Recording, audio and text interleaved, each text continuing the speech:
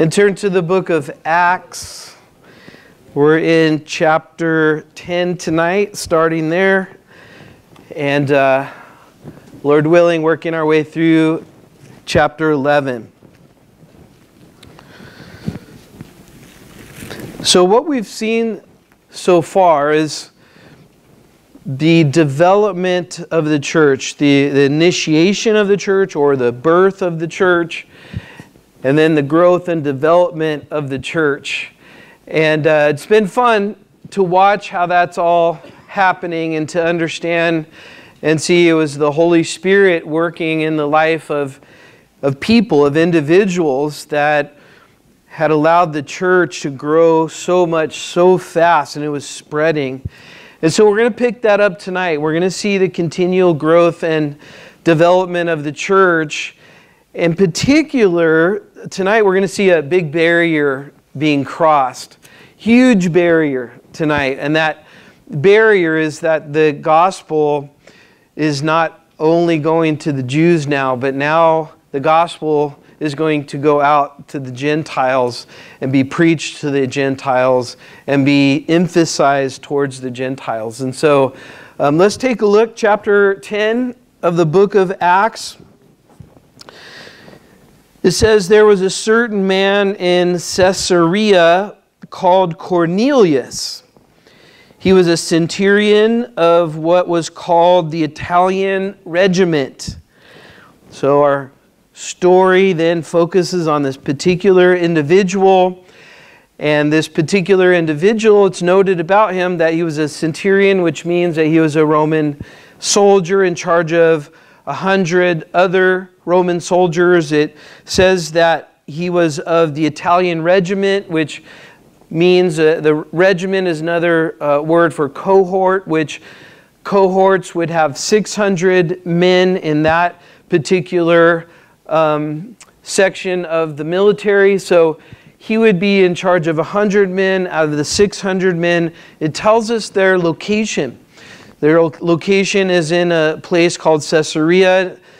This place is a place that we go to on our travels in Israel. This is one of the really cool places to go to. There's a huge Roman amphitheater there that dates all the way back to these times here.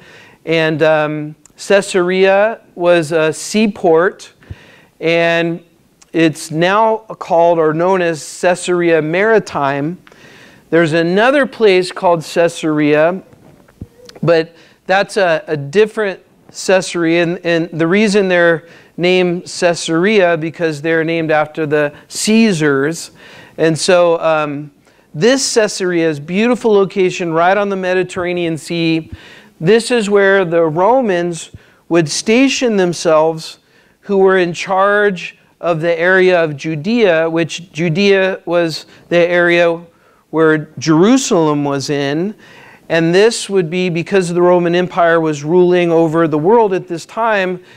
Their military would be stationed there, and they would have charge over the area of Judea, which was where primarily most of the Jews were.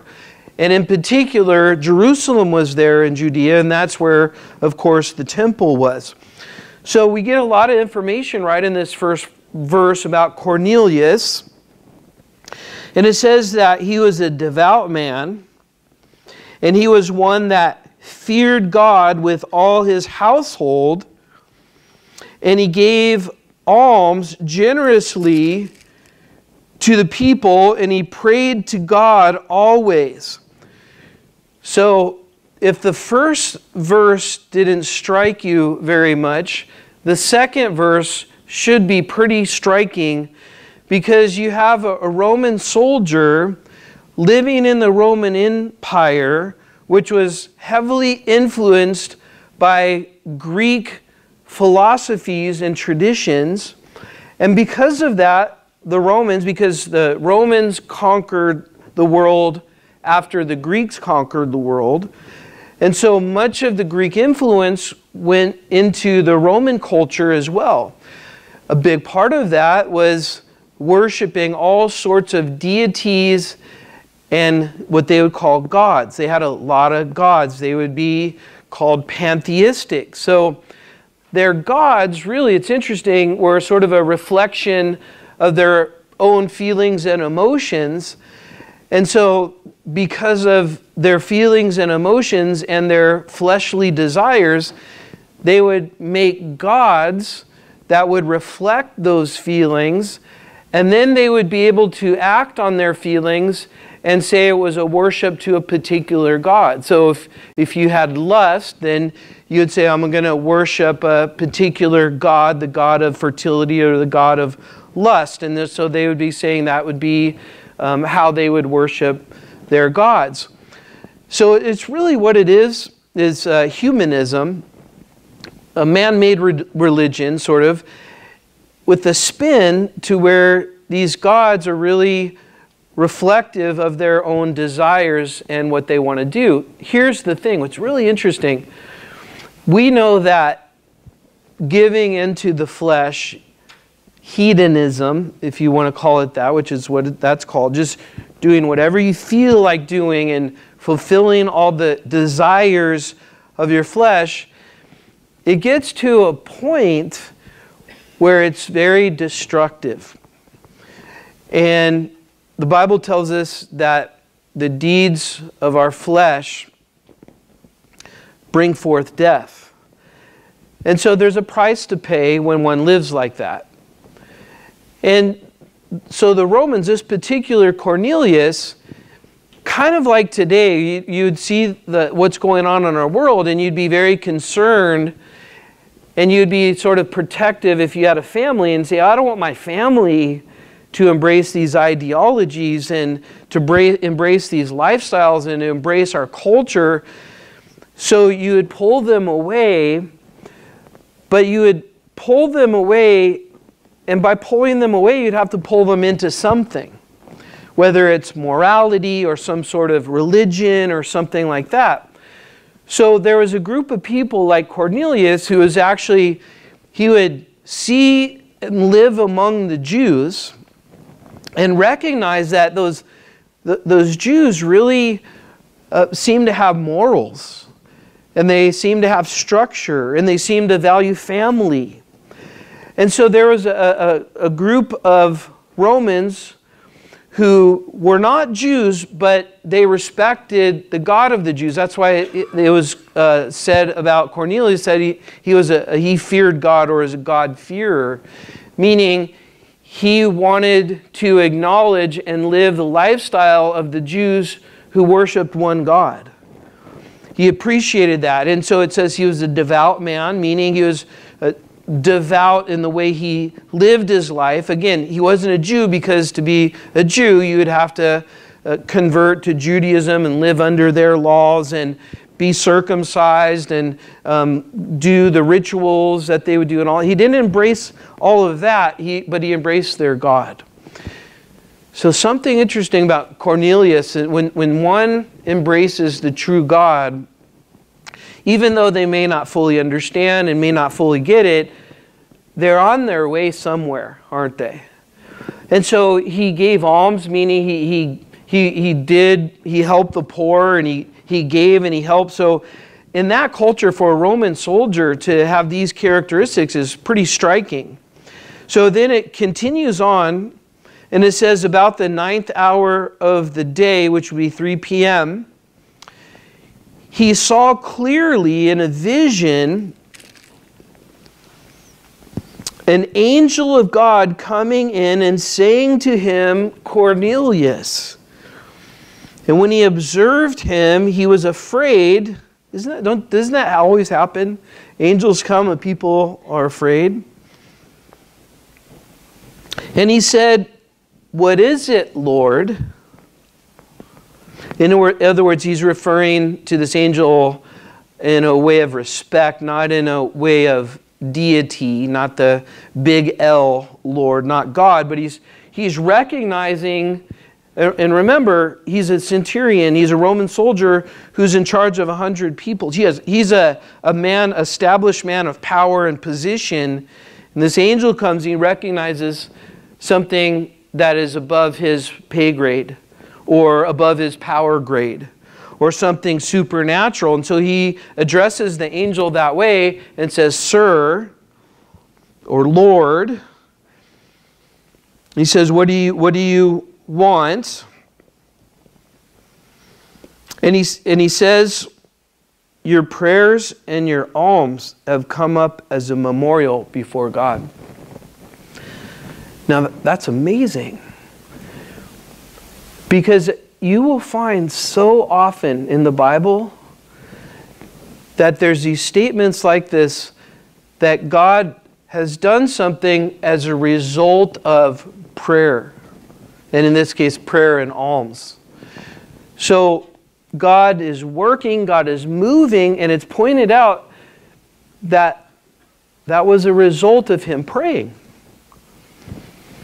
Because that's important. Sometimes we wonder, like, if we pray, is it doing anything?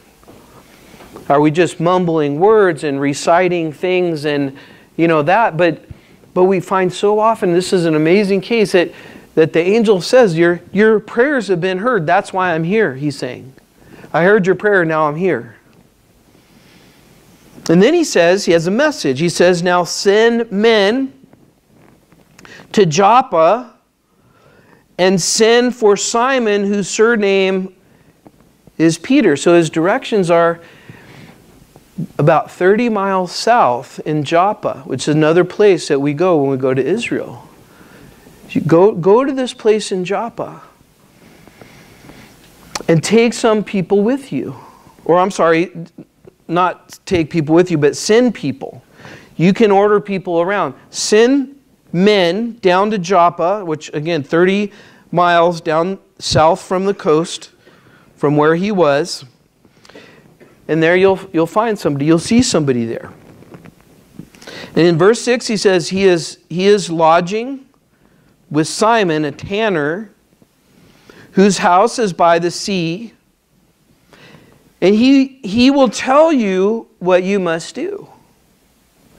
And when the angel who spoke to him had departed, Cornelius called 2 of his household servants and a devout soldier from among those who waited on him continuously. And so when he had explained all these things to them, he sent them to Joppa. So God's going to do something here. A big thing. This is a huge thing. This is monumental for the church and for what Jesus came to do, first to the Jew, then to the Gentile. John 3:16, for God so loved the what? The world. The commandment in Acts 1:8, the Holy Spirit would come upon the early church, and they would go from Jerusalem to Samaria to Judea to the other ends of the earth. It's the spread, and the message was that the gospel is for everybody, and that was radical in their day because the Jewish thought was so strong and ingrained in their mind that they were God's people, that God would come only for them, that God only cared about them, that the Gentiles or the non-Jews, that they were dirty, they were filthy. It was so ingrained in them that they could never go into a Gentile's house, which you're already starting to see the developments of the gospel in the heart of Peter, because he's staying in Simon the tanner's house, who a Jew would not be able to stay in a tanner's house because of the dead bodies of the animals, of the animal hides. But Peter's there. And we see this huge development of God breaking down these barriers of ethnicity and social classes and all of these things, that the gospel, and this is unique to this time.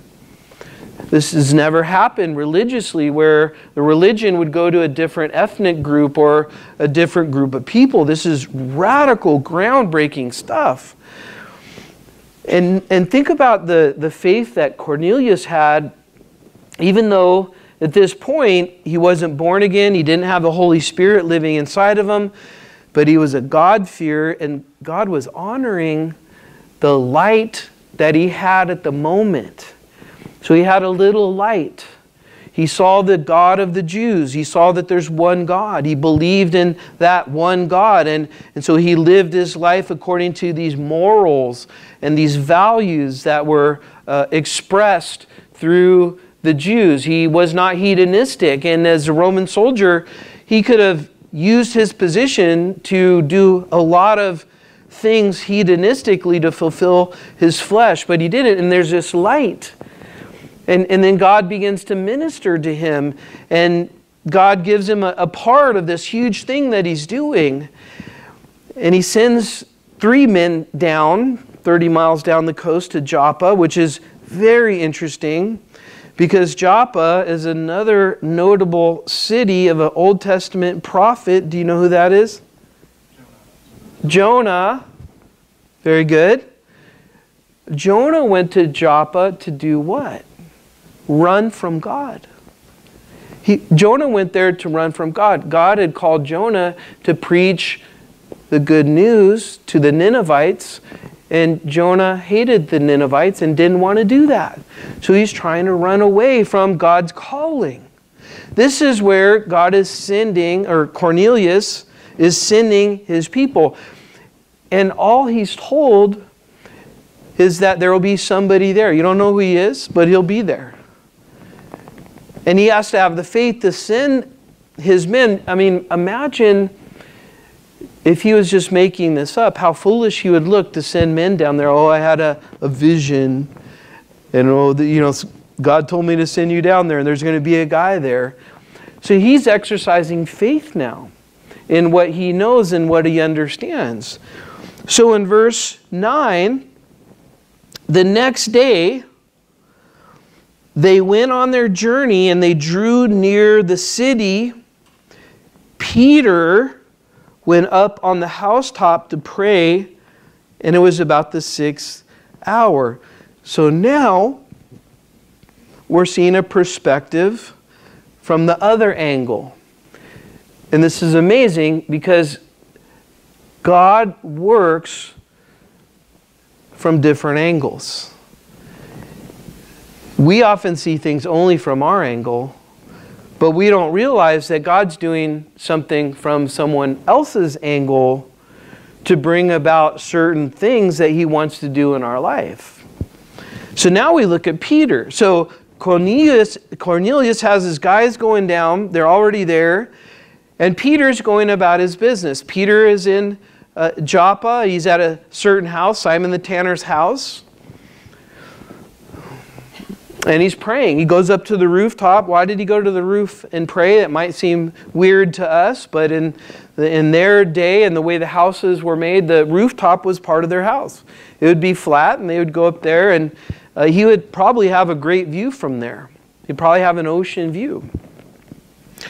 So it says when he's up there praying, another amazing characteristic about Peter and about this story, that God is working through all these people praying. It says, then he became very hungry and he wanted to eat, but while they made ready, while they're making the food, he fell into a trance. And he saw heaven opened, and an object like a great sheet bound at the 4 corners descending to him and let down to the earth. In it were all kinds of 4-footed animals of the earth, wild beasts, creeping things, and birds of the air. So in this sheet that he sees coming down from heaven in this vision, and notice through prayer, God is communicating to these 2 individuals in different ways, but no doubt it's God communicating to them. And the sheet had a mixture of, in the Jewish tradition, of unclean and clean type of foods. He was seeing animals, but these were things that they could and couldn't eat. Things that were kosher and things that were not kosher. And as he sees this, if you're a hunter here, he says the most exciting words in the Bible for you: rise, Peter, kill and eat. So that's the hunter's verse. And Peter says, the weirdest thing. See how weird this is to you. Not so, Lord. That doesn't make sense, does it? Remember, Jesus said, why do you call me Lord, Lord, and don't do what I say? Just when you call God Lord, now this is a big L. This is not sir, this is saying you're the Lord of my life. This is what he's saying. He's saying you're the chief of my life. You're the boss of my life. You're the master of my life. Now, it doesn't make sense to say no. Not so, Lord.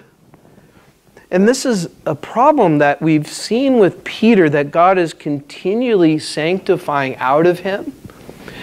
But even after Peter's denial, Peter's restoration, Peter's being filled with the Holy Spirit, Peter spending time with the risen Jesus, we still see the Lord working these things out.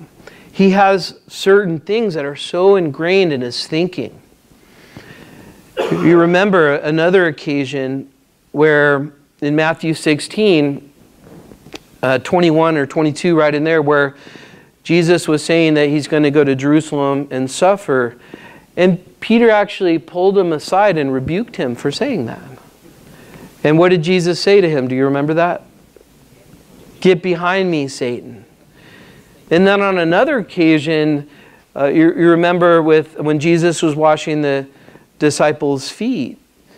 And Peter said, well, if that's good, we'll wash all of me. And Jesus rebuked him there. And he said, well, and then he said, well, don't wash. I'm sorry. He said, don't do that to me. I'm not worthy. And Jesus said, if you don't do this, you have no part in me. And then he said, well, wash all of me.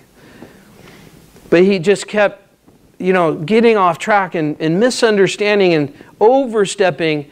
And, just another example on the Mount of Transfiguration. And he sees this vision, or he sees not the vision, the actual Jesus transfigured. And then he sees Moses and Elijah, and he starts going off and talking. And let's build tabernacles for all. And God just cuts him off and says, just be quiet. Just stop talking. But see, this is encouraging for me, because a lot of times we think, well, Peter was one way, but immediately after his restoration, John 21, then he was completely different after that. And we see here, he's still not. He's still working these things out. And so his tradition is what's being broken down. And a lot of times people have such a hard time with the simplicity of following Jesus without the formality and traditions and rituals, but just worshiping Jesus in spirit and in truth. And if you've come from a very traditional background, and there are a lot of very physical, tangible type of ways that you worship, then the freedom of just having the Holy Spirit live in you and just worshiping God in spirit and in truth wherever you go and whatever you're doing, and not to go by man-made traditions, can be very hard.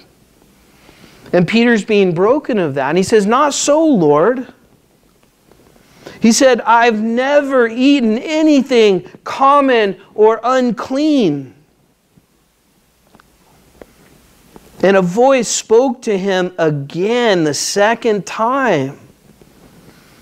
And he said, the voice said, what God has cleansed, you must not call uncommon. And this was done 3 times. And the object was taken up into heaven again. And so we can get frustrated either with ourselves or with other people when they don't get it the first time, or when they don't meet our expectations in how they're growing. And so we have to be careful about that, because you see Peter, who was one of the most, if not the most privileged individuals spiritually on the planet that has ever lived, to be able to spend time physically with Jesus, to be an apostle, to hear him speak, to watch his miracles, and he was struggling. And 3 times, I don't know, we don't know, but it's interesting. Seems like 3 times is a charm for him. He's a 3-time guy. So maybe this was just a thing with him. He just needed to hear it. He needed to see it. He needed to have it reinforced. And God is gracious. He did that. And so does Peter get it? Does he understand? Well, in verse 17, now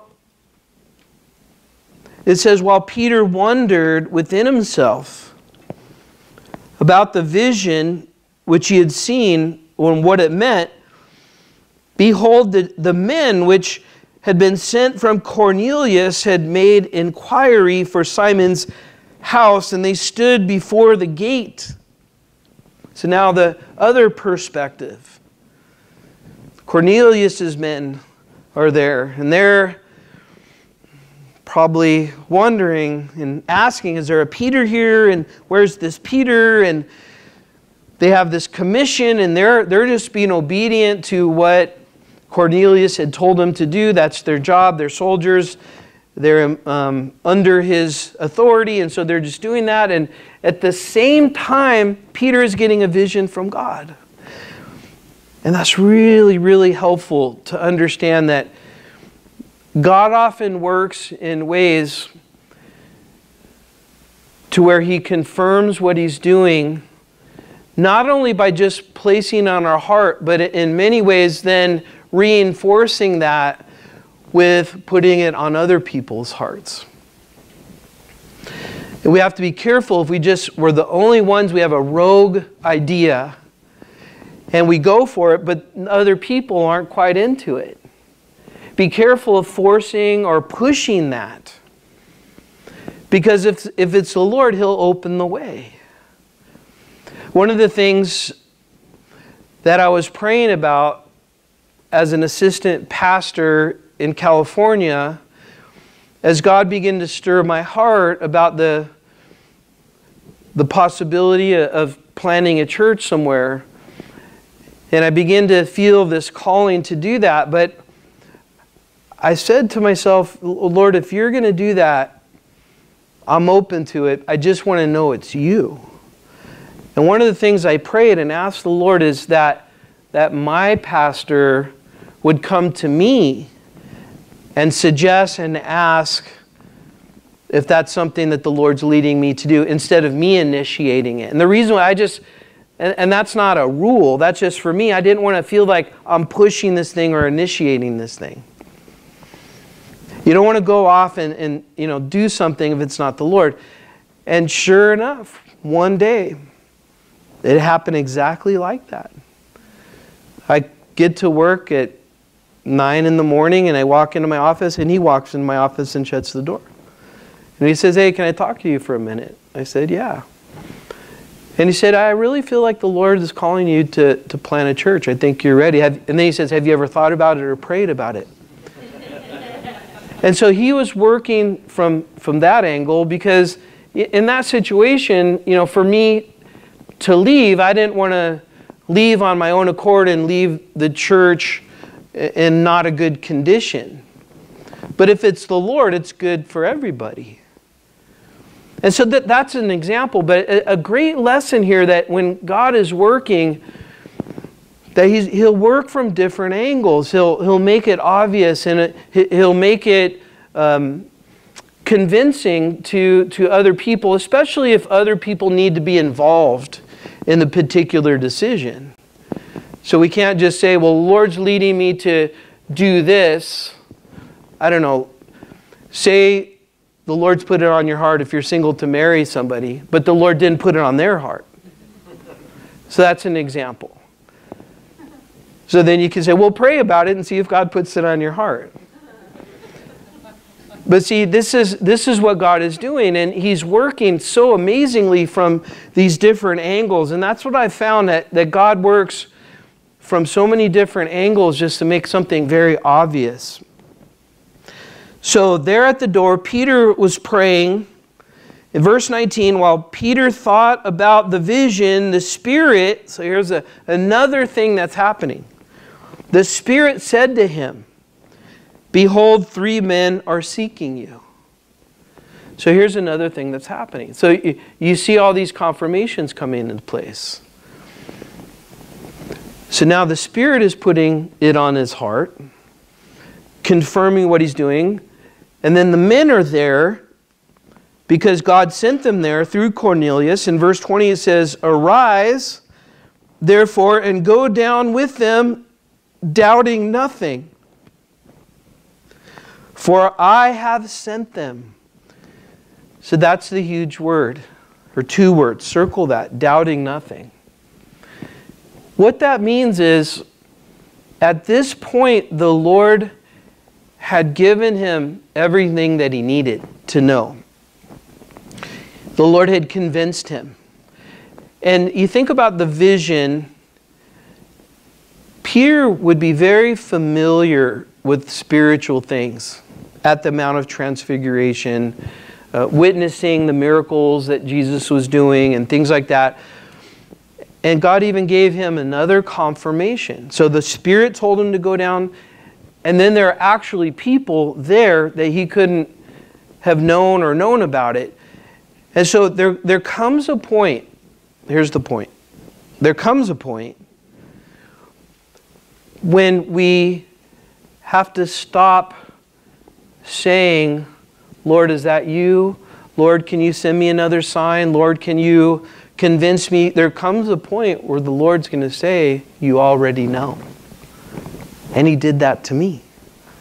So when I was going around and praying and seeking the Lord about where he had want me to plant a church, it's a long story, but just to abbreviate it, he led me to this area. And I remember praying over and over again. I had peace in my heart. I had excitement in my heart. And I kept praying, "Lord, show me, how do I know, Lord?" And he told me that. He said, "You already know." And I did. I just couldn't take that step of faith. And at that point, that was the difference. I did know. I knew it was the Lord. I knew it wasn't me. And I knew that was the step of faith I had to take. And that was the moment where I said, "Okay, Lord, I know. You're right. I know." And then he just opened up the doors and the avenues and everything to make the way possible. So then in verse 20 it says, "Arise, therefore, go down and go with them, doubting nothing, for I have sent them." And then Peter went down to the men who had been sent to them, to him from Cornelius, and said, "Yes, I am he in whom you seek. For what reason have you come?" And they said, "Cornelius the centurion, a just man, one who fears God and has a good reputation among all the nation of the Jews, was divinely instructed by a holy angel, and summoned you to his house to hear words from you. Then he invited them in." That's a huge step. He's inviting Gentiles in the house now. Peter's growing. He's getting it. God's working in his heart. He invited them in, and they lodged with him. And the next day Peter went away with them. And some brethren from Joppa accompanied him. We're going to learn later, Peter took 6 men with him. So now Peter's making his way back up to Caesarea. He's taking 6 men plus the 3 that have come from Cornelius' house. Peter, so far, what does he have? The Lord's working in his heart. He's working to do a new thing, a revolutionary thing. Something that has been talked about in the Old Testament, that God would be a light into the Gentiles as well. So that this is working according to Scripture, but it's also working according to certain providences, according to miracles, according to, practical, tangible things. All these things are sort of coming together. And From Cornelius' side, you see him taking steps of faith. From Peter's side, you see him taking steps of faith. And now Peter's on the move. And think about where he's going. He's going to where the Roman army is stationed. Think about the things that have happened recently, that he saw Jesus killed by the Romans. Caesarea is where Pontius Pilate, who is in charge of the law in Jerusalem, who gave Jesus over to be crucified, that's where he was stationed. They actually found an inscription in Caesarea on a stone that says Pontius Pilate. It's an amazing discovery. So he's going here, and all he knows, and I love this, he's not thinking about a pros and cons list like we talk about. He's thinking about, the Lord told me to do this and not to doubt. That's all he needed. So in verse 24, it says, the following day, they entered Caesarea.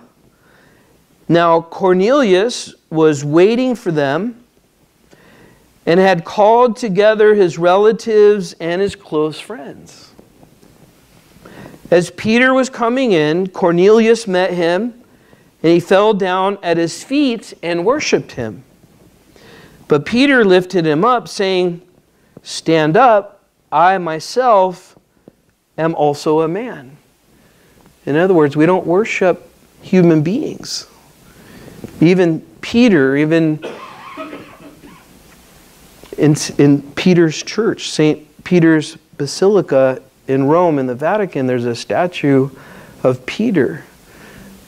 And that statue is missing a big toe because people go up and kiss the big toe of Peter. And they've done it so much, they're missing the big toe. But not only the big toe, they're missing the second toe. Because when the big toe went away, they started kissing the second toe. But not only the second toe, yeah, he's missing all his toes. And Peter, I bet he would love to come back and say, stop kissing my toes. Don't worship me. So Peter lifts him up. He says, stand up. I'm a man.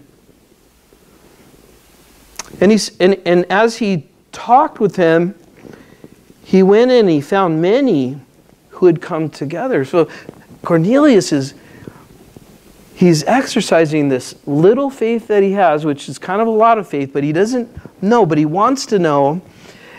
And he gets his vision, and then he gathers all these people, friends and relatives, they're all in his house. And verse 28, and then he said to them, Peter, you know how unlawful it is for a Jewish man to keep company or go to one of another nation. Peter said that, sorry. But God has shown me that I should not call any man common or unclean. Peter is now giving us the interpretation of those animals that were on the sheet. And what he's saying now is God is teaching him that was about people. That no people are unclean. No people are uncommon. Those were the typical terms they would use, Jewish people would use for Gentiles. They were unclean and they were common. It was so bad if you were a Jewish person and come across a Gentile woman or non-Jewish woman that was giving birth, you could not help her. Because if you did so, you'd be breaking and violating their law, because you'd be helping bring a Gentile into the world. That's how radical was it. The priests and the Pharisees that would wear the robes, they had to walk with very little shuffle on their feet. Their steps were very small, because if their robe whipped and actually sort of touched a Gentile, they would be unclean. So this is how radical. You have to put yourself in the context of what's going on. But a bigger context is see how Christianity breaks down every barrier of race, every barrier of nation, every barrier, that in Christ there's none of that. There's neither Jew, nor Greek, nor male, nor female, nor slave, nor free. In Christ, there's none of that. There never should be any of that. And Jesus came to demolish that wall of separation that Ephesians chapter 2 talks about. Jesus came to demolish that. That means that Jesus doesn't look at people like that. That Jesus looks at their heart. And this is revolutionary for the church, for the beginning of the church. This is what the church was all about. This is what Jesus came to do, to save mankind and to get rid of those barriers that separate mankind ethnically. So he says in verse 29, he says, "Therefore I came without objection, and as soon as I was sent for, I asked, then for what reason have you sent for me?" So Peter's like just explaining from his angle what happened, and Cornelius says, well, from my end, 4 days ago, I was fasting until this hour, and at the 9th hour I prayed in my house, and behold, a man stood before me in bright clothing. And he said, "Cornelius, your prayer has been heard, and your alms are remembered in the sight of God. Send therefore to Joppa and call Simon here, whose surname is Peter. He is lodging in the house of Simon the tanner by the sea, and when he comes, he will speak to you." And so I sent to you immediately, and you have done well to come. And now therefore we are all present before God to hear all the things commanded you by God. They're saying, okay, here we are. Tell us what to do. What do we do? You are one of his disciples. Tell us what to do. We're ready. Man, that is a preacher's dream. To have people waiting to hear what you have to say. They're anxious. They're open. They're ready. They're excited. And so what does Peter say? In verse 34, Peter opened his mouth. That's a good start if you're going to say something. And he said, "In truth." I love that. Because he starts off and he says, and remember, there were so many philosophies, so many Greek gods, Greek mythology, so many false gods. There's hedonism, all this crazy, crazy stuff going on. And he just starts like, he opens his mouth and he says, "In truth." Basically, what he's done is say, what I'm about to say is the only truth. Everything else is not true. I'm going to tell you the truth. Not what you want to hear, not what maybe customs will dictate, not what society wants me to say. And remember, when people were saying the things that he was saying, they'd often be persecuted, jailed, and killed. So, and he's in the Roman fortress, the Roman military, but he doesn't care. He says, "In truth, I perceive that God shows no partiality." Why is there so much confusion about racial relationships? Why is there so much confusion about how we are to be in regards to other people of other races or other homelands or whatever? It's right. It's so simple. This is what I love about the Bible. It just is so simple. Hey, in God there's no partiality.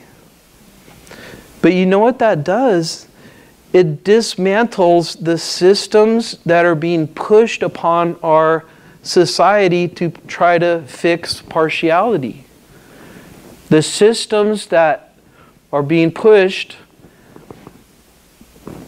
critical race theory, which comes from Marxism, the idea is to create equality by showing partiality. So in order to fix the problems, and this is how things work in the world, because if they're not based in truth, they fall at every point. They have a point where it doesn't work. In Christianity, we have the truth, and we know we're never going to get to a place where we realize, oh, wait a second, this is not working, this doesn't work. The truth always works because God made the world in a certain reality. And the truth is what helps us operate correctly in the reality that God has established. Satan is a liar. He's a deceiver. And so he brings counterfeits and things that may look nice and helpful and loving and kind, but if it's not the truth, it's not loving, not kind, and won't work. And you take this one statement. Imagine if this statement was taken by the Christian church at this point and lived out wherever the gospel went. There would have been no slavery in America. At least the church would initially come against it. The church later came against it. But then there were others who, in the church, Christians that actually were for slavery in our country, but that was also going on in the whole world in many instances. But the point is, the way God sees things, to have a biblical worldview, is there's no partiality. And we should never carry ourselves out in any way where we're showing any partiality, especially in an ethnic, racial type of way. This is what God is bringing down. And in their day, this is something that's a human condition. And that's why there's really no fix to racism, because unless someone's born again, naturally, instinctually, in our flesh, we're going to be that way. We're going to show partiality, and we're going to deem other people, in many cases, as lower or less than. That's what happened in Nazi Germany.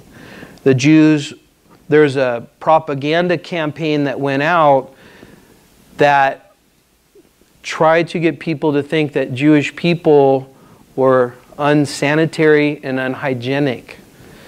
And that's why you see in those days pictures of Jewish people would often be caricatures, and they would look like rats, or they'd call them rats. And it made people, or desensitized people to a way where they were okay with, in many cases, with what was happening to them. Because the propaganda went out and people saw them as subhuman or less than human. So if you understand that's in human nature, and that's been something that's been part of the human race from the very beginning, it's only the gospel that breaks down those barriers. Amen. And the gospel does do that. And the church should be the freest place in the world, because in the church there's no partiality. It's just a bunch of messed up people worshiping the Lord together, celebrating His forgiveness. So he says, he opens his mouth, truth comes out. He says, God doesn't have partiality. Now remember, Peter had been partial. It was probably shocking that this is coming out of his mouth. He still struggled with it after this. But he's getting it. In verse 35 it says, but in every nation, whoever fears Him, God, and works righteousness is accepted by Him. The word which God sent to the children of Israel, preaching peace through Jesus Christ, He is Lord of all. That word you know, which was proclaimed throughout all Judea. And it began from Galilee after the baptism which John preached, John the Baptist, And he says how God anointed Jesus of Nazareth with the Holy Spirit and with power, who went about doing good and healing all who were oppressed by the devil, for God was with him. And we are witnesses. That's key right there. Peter saying, we, including himself, he's saying, I saw all this. I saw it. Including those others too. We are all witnesses of all the things which he did both in the land of the Jews and in Jerusalem, whom they killed by hanging on a tree. Him God raised up on the third day and showed him openly. So when Jesus rose from the dead, he was going around talking to people, enjoying fellowship with people, touching people, letting people touch him, eating with people. And he's saying, this Jesus who was dead, he's saying that as someone who saw what happened. He was going around freely. And people were seeing him. And as they're seeing him, this amazing work of God through Jesus Christ. In verse 42, he commanded us after that to preach to the people and to testify that it is he who was ordained by God to judge the living and the dead. And imagine Peter saying that. He's saying, Jesus, the one who did all these miracles, the one who God sent, the one who's going to be a judge, the one who died, I saw him die, the one who rose again, I saw him rise again, the one who is openly going around after, he commanded me to go tell you. So imagine the motivation that Peter had, that he would need, because he was eventually killed. Tradition has it being crucified upside down for saying what he's saying here. But Jesus, God himself told him to do these things. And so he did it. Verse 43, it says, to him all the prophets witness that through his name whoever believes in him will receive the remission of sins. That's so key, because what does it mean to be saved? It means that our sins are dealt with. Our sins are gone. That's what it means to be saved. So then that begs the question, if that's the problem, how else can we make our sins go away? Doing good can't make your sin go away. We need our sin to go away. So that pretty much just refutes every religion that bases its salvation on works. Because the whole point is our sin is what keeps us from God. And only belief in Jesus, as we see here, will wash away our sins. That means only Jesus, who was God incarnate and was sinless and died on the cross in our place, only he could do that.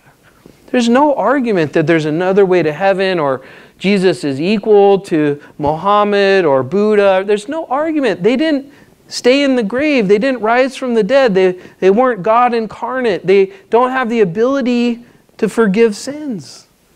It's all about the ability to forgive sin, and only one can do that. So in verse 44, while Peter was still speaking these words, the Holy Spirit fell upon those who heard the word.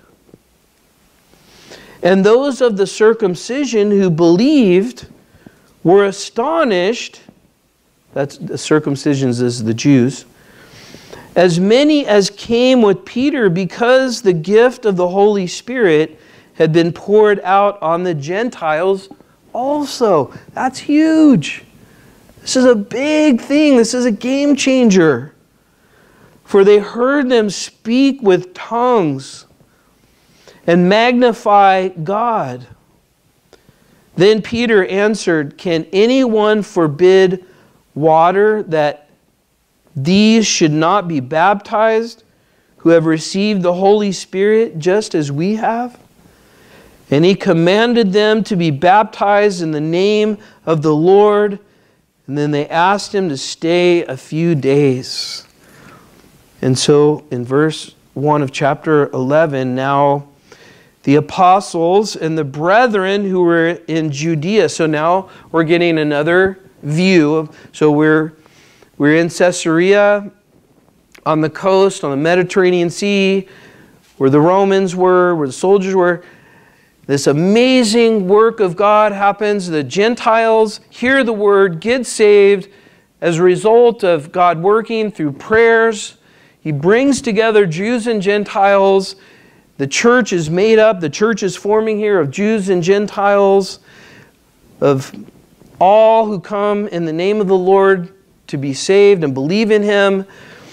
And then now we go down to Judea where most of the Jews were. And it says that they heard that the Gentiles had also received the Word of God. So notice that too. Being saved is receiving the Word of God. So that's what it means. That the Word of God comes. Faith comes by hearing, and hearing by the Word of God. When the Word of God is preached and the Word of God is received and they believe on Jesus Christ, then there's something that happens on the inside of a person. They're regenerated. They're a new creation in Christ. And then those Jews in the area of Jerusalem, they're hearing about this. In verse 2 it says, when Peter came up to Jerusalem, so now Peter leaves Caesarea and he goes to Jerusalem. And the reason it says he went up to Jerusalem, because Jerusalem is elevated.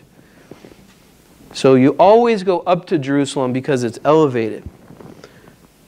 So when Peter came to Jerusalem, those of the circumcision, the Jews, they contended with him. So like, what's up? You went into a house of a Gentile and you're like preaching the gospel to them, and you're not supposed to do that. And they said, you went into uncircumcised men and you actually ate with them? Are you kidding me? But Peter explained it to them in order from the beginning, saying, hey, I was in Joppa, I was praying, and I went into a trance. I saw a vision, and an object came down from heaven there was a great object, and it was like a sheet. It had 4 corners, and it came to me, and I saw it, and I observed it intently, and I considered it. I saw 4-footed animals of the earth, wild beasts, creeping things, birds of the air. So pigs were in this blanket as well. And I heard a voice saying to me, rise, Peter, kill and eat. But I said, not so, Lord, for nothing common or unclean has at any time entered my mouth. But the voice answered me again from heaven and said, what God has cleansed, you must not call common. And now this was done 3 times, and all were drawn up again into heaven. And at that very moment, 3 men stood before the house where I was having been sent to me from Caesarea. And the Spirit told me to go with them, doubting nothing. Moreover, these 6 brethren, that's how we know there are 6 earlier, accompanied me, and we entered the man's house, and he told us how he had seen an angel standing in his house, who said to him, send men to Joppa and call for Simon, whose surname is Peter, who will tell us your words by which you and all your household will be saved. And as I began to speak, the Holy Spirit fell upon them as upon us at the beginning. This was like the Gentile Pentecost. Then I remembered the word of the Lord and how he said, John indeed baptized with water, but you shall be baptized with the Holy Spirit. He says, if therefore God gave them the same gift as he gave us when we believed on the Lord Jesus Christ, who was I that I would withstand God? I love that. So I don't know, you might want to say dug in or stubborn, resistant as Peter was, when he was convinced in his heart it was the Lord, then he would say, who am I to say no to God? I think that's a very good thing to think about. Who are we to resist God? Who are we when God is working in our heart and opening up doors and avenues and ministries and things like that to say no? It makes me think, is it possible that the church is shrinking because there are people who are saying no? When God is sending, is there those who are resisting or saying, well, I don't want to do that. I like my gig. I don't want to give that up. I don't want to sacrifice that. I don't want to go through that. I wonder about that. Because when we read about how God was working in the church, the Holy Spirit was powerfully moving on people to go and do amazing things, and those people had to answer the call. But sometimes when our life can get so comfortable, we can really resist the things of God, and we can even do it in a way where in our heart we know it's God, but we say, no, that's not the Lord. And we might start saying things like, I have a good job. I like where I live. I don't want to rock the boat. And you might say, well, how do you know that? Because that's what I did. I had a great job. I got paid to take kids surfing. I was a youth pastor at a church close to the beach. And parents loved when I took their kids and they got rid of their kids and we went surfing all day and they're out of the house. I loved my job. And I didn't know anybody out here. I didn't know what the Lord was going to do. I didn't know how that was going to look or how that was going to work, but I know God was calling me. And I was convinced of that. And I got to a place too where I had to say, who am I? Who am I to say no? And I'm glad I didn't say no. I'm glad the Lord had convinced me in my heart where I couldn't say no. Because I think about how things would be different. I think about all the things that God has done by saying yes. The experiences, I wouldn't be the same person. I wouldn't have had the same life, which I love and I'm thankful for. And so it makes me think, has the church gotten to where we're not seeing that anymore? We're not seeing these movements of God on people's hearts. Because I don't believe God stopped doing that. I don't believe God has said, you guys are good. Just relax, sit back, sit tight, enjoy. I don't believe God is saying that. I believe God is saying, hey, the fields are white. They're ready for the harvest. Pray for laborers to go out in the harvest. So just something to consider and to pray about. It's the Lord putting things on your heart. It's the Lord stirring your heart. And I would encourage you, just this one thing. And I'll tell you, I don't know why I'm telling you so many testimonial type of things tonight, but this made me think a lot. But I remember sort of what I think sparked my openness for working, or being open for God to work in my heart was One time I was at a men's retreat, and the pastor was doing a message from Isaiah 6. And he kept saying, "Here I am, send me." And I said, I'm just going to start praying that. And I just started praying that. And I meant it. And then not long after that, our church on a Sunday night, we actually had Richard Wormbrandt come and speak at our church. And I don't know if you know who he is, but he was Tortured for Christ is the book that is about him. He was imprisoned in communist Romania. There's actually a movie out about it, which is, I highly recommend it. It's very good. Tortured for Christ. But he came and spoke at our church. I don't know how he was very old, maybe in his 90s. And 2 people had to be on the side of him.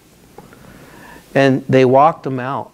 And he was tortured very bad. So he had a lot of physical problems because of that. But he got up there, and I remember him talking about the importance of loving your brethren. And not only that, showing and going out and showing and demonstrating the love of Christ in a sort of missionary type of way. And I remember seeing that. I was totally blown away. I was just like, I don't even know what I'm doing. I'm living in Orange County. I mean, this is awesome. But it just, you don't have to feel bad if the Lord has blessed you. The point is, have you closed yourself off to the Lord doing a work like this? Are you open to that? And here's the thing, you don't have to be afraid, because I think fear is something that keeps people away from that. Like, well, if I say, "Here I am, send me," what if he actually does that? And what if, like, I go somewhere I don't like and all that? And here's the thing, if God is calling you, there's nothing better than being in His will wherever it is. So it's funny, because about the same time that God led me to Texas start a church, another assistant pastor at our church went to Hawaii to start a church. Wow. And I thought, Lord, come on. Hawaii and Texas, what's the deal? But the point is, there's no paradise on earth except for being in the will of the Lord. If you're in the will of the Lord, it's paradise. And it doesn't matter where you live, what you live in. It doesn't matter your status in life. If you're in the will of God, that is paradise. And that's what I've learned. So let's finish out here. Got a little sidetracked. So verse 18. But when they heard these things, they became silent, and they glorified God, saying, "Then God has also granted to the Gentiles repentance to life." And so now, as you see the church making dramatic steps, growing. Now the Gentiles are involved. It's spreading across the world at this point, the known world at this point, in Colossians chapter 1, I believe. But so Paul points out that the gospel has gone out to the whole world in just like 30 years, the known world at that time. And that was because many people said yes. Many people responded to the calling of God. So it says in verse 19, "Now those who were scattered after the persecution that arose over Stephen," remember that? Stephen, the martyr, he got killed, the first martyr of the church. We read that earlier in the book of Acts. Well, because of that, the hostility in Jerusalem caused the believers in Jesus to have to leave Jerusalem. And it says they traveled as far as Phoenicia, which was up north on the Mediterranean coast, probably 100 miles from Jerusalem, and Cyprus, which was a Greek island, and then Antioch, which is in now modern-day Turkey. But this place, Antioch, is amazing. This is really where the first missionary activity took off. This is where great teachers began and started throughout the centuries. I encourage you to do a little historical reading on the biblical city of Antioch. It's amazing. So we're going to see a little bit of that here. So the gospel went out to those places, Antioch, and it says, preaching the word to no one but the Jews only. So in those areas, they hadn't got word that, hey, the gospel's not just for the Jews only at this point. So some of them were men from Cyprus and Cyrene. Cyrene was like northern Africa. Cyprus is the area of Greece, I believe. It says, who when they had come to Antioch, they spoke to the Hellenists, those are the Greek people, preaching the Lord Jesus. So this is groundbreaking stuff. Now, you actually have these two mentioned that are like missionaries. So this is the first time we're seeing this type of activity going from Cyrene and Cyprus, and they're going to Antioch to conduct missionary endeavors, preaching the gospel to the Greek, the Hellenists. And so in verse 21, it says, and the hand of the Lord was with them. Does that sound familiar? We just talked about John the Baptist, and in Luke 1:66, and says the hand of the Lord was upon him. And see, that's what happens when you answer the call of God. That's why you don't have to fear. That's why you don't have to resist. That's why you don't have to wonder, is it going to work? How is it going to work? Because if the hand of the Lord is upon you, that's all you need. That's everything you need. So ask for the hand of the Lord to be upon you. It says, and a great number believed, and they turned to the Lord. Then the news of these things came to the ears of the church in Jerusalem. So now back in Jerusalem again, where the first church was really started. Stephen was persecuted and killed there. So going back to Jerusalem, they sent out Barnabas to go as far as Antioch.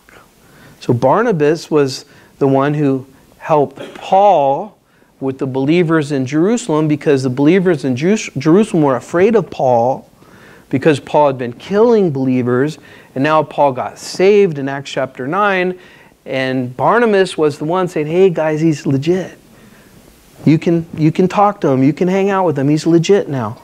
So now Barnabas shows up again, and in verse 23 it says, when he came and he had seen the grace of God, he was glad, and he encouraged them all that with purpose of heart they should continue with the Lord. What a great ministry. He's there and he's encouraging them like, all right, that's awesome. Guys, keep going on with the Lord. Keep heading forward. Keep going strong in the Lord. And you might face persecution, but keep going. And he's there encouraging them. So these believers in Antioch get Barnabas to come and encourage them in their faith. And says in verse 24, for he was a good man full of the Holy Spirit and faith, and a great many people were added to the Lord. Then Barnabas departed for Tarsus to seek Saul, or Paul. So where was Saul Paul? Where has he been? Well, you remember when he first started getting accepted in Jerusalem, he started preaching there. He was run out of town. He went back to his hometown. This is probably 12 years later. And Barnabas goes and he goes and he says, well, let's read it. He goes there and it says in verse 26, when he had found him, he brought him back to Antioch. And so it was that for a whole year they assembled with the church. And what did they do? They taught a great many people, and the disciples were first called Christians at Antioch. See how cool this place is? Why were they called Christians? Antioch was a very immoral town, known for business and commerce and immorality. They were probably making fun of them. That word in Latin, the IAN in Latin means party of. So they just said, that's the party of the Christians. And they're probably making fun of them. Kind of like somebody, there's a thing not too long ago, Jesus freaks. Maybe somebody called you a Jesus freak. And then people like, oh, I'm a Jesus freak. They like embraced it. Like, yeah, I am a Jesus freak. Yeah, I'm a freak for Jesus. So the early church is the first time, that's why we're called Christians. It started in Antioch. And those in Antioch said, oh, those are the party of Christians. They're like Christians. And so in verse 27, we'll finish here. And in these days, prophets from Jerusalem to Antioch, then one of them named Agabus stood up and showed by the Spirit that there was going to be a great famine throughout all the world, which also happened in the days of Claudius Caesar. Then the disciples, each according to his ability, determined to send relief to the brethren dwelling in Judea. And this they also did, and sent it to the elders by the hand of Barabbas and Saul. So it's a very unique thing we're seeing here too. So money was sent from Antioch, from a different ethnic people to Jerusalem, to a different ethnic people. So now we're seeing charity. Many people believe this is the first time that the world has seen charity, or it's recorded of charity from one ethnicity to a different ethnicity, not within ethnicities. So this early church is filled with the Holy Spirit. There's teaching, there's preaching, there's no partiality, there's the fruit of the Spirit, there's benevolence, there's care and concern, there's missionaries being sent out, there's monies being sent out, and here you have the church. Amazing, isn't it? So, not much for a conclusion since we're over, so let's pray.